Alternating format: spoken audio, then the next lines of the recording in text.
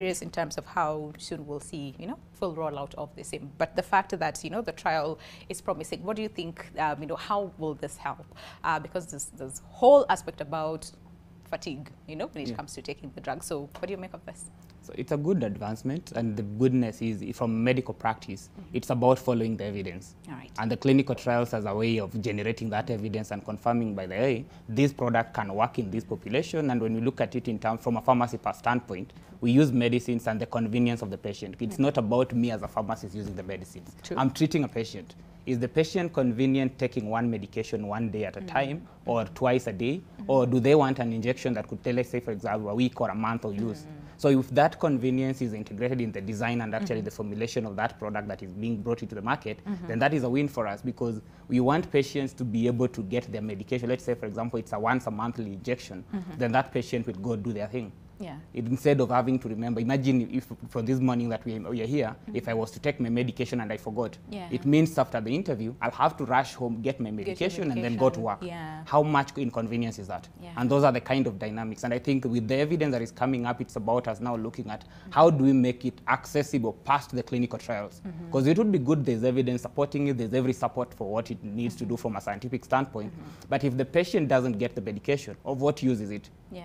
It's like you're having a show, let's say, for example, NTV broadcasting all the information and nobody's watching. True. The information needs to get to the people. And how does it get to the people? By people being able to consume it. So from the medical standpoint, having the medicines which are effective and actually required by the patients, and having patients use them so that they are able to achieve the positive health outcomes that we are hoping for. They get well. If they were not sick, then if it's a wellness product, they're able to stay healthy and thrive in whatever they're doing. At the same time. And of course, this, again, in my opinion, sort of will help. Remember, we had, was it last year or the year before, the whole question about the shortage, of drugs. So many people are not able to access it, at the same time. So, to what magnitude do you think this will help?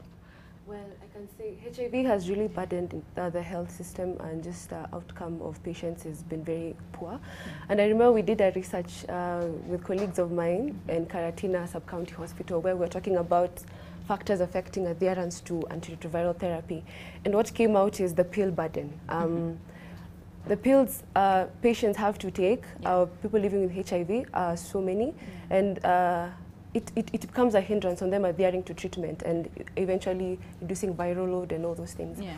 So this injectable ARVs comes as a good thing in terms of reducing that and enabling patients to stick to the remedy and trying to, like you said, live a very healthy life.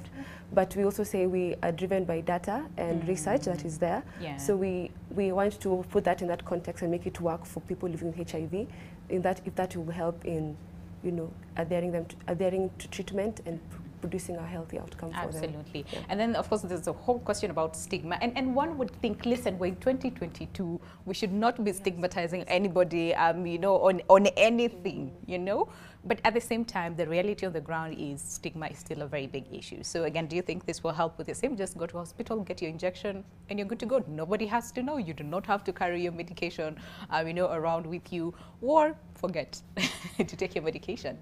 I mean, stigma is always the elephant in the room for anyone suffering from any condition. And there are very many heads to look at from, if you're looking at it. I always say for stigma, you look at it from the reflection of the person looking in the mirror, so not from what you see.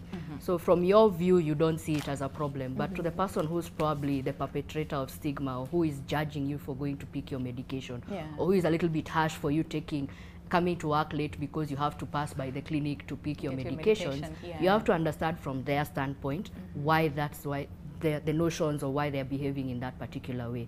And that can only come through, and essentially most health changes can only come through leadership and governance. Is our leadership doing enough to ensure that everyone understands the various moving parts in a health system? That even though we have a clinical trial that's ongoing that's saying there are good results, as a Kenyan government, what measures do we have in place that our people can get this medication? Because clinical trials will always be there, and advances in medicine will always be there. But if our people cannot access medications that make their life more convenient, then essentially they don't thrive at work. And coincidentally, the UK government does have a report called Thriving at Work. Right. How if you give people the environment, and it's simple things, to be able to do the job at optimum, the country's GDP increases. So I think for me, this is a big question of what leadership and government strategies do we have in place to ensure that our country is wealthy enough, courtesy of the health of the people. Absolutely, absolutely. Prioritize health is basically